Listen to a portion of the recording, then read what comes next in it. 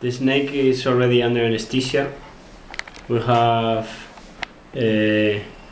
induced the animal with an injection, an IV injection in the tail, and now we have intubated the animal. And as you can tell, the animal is not breathing on its own anymore. What we are doing, we are pumping the lungs, and whenever we pump the lungs, we are introducing a mixture of oxygen and inhalatory anesthesia that is called isoflurane.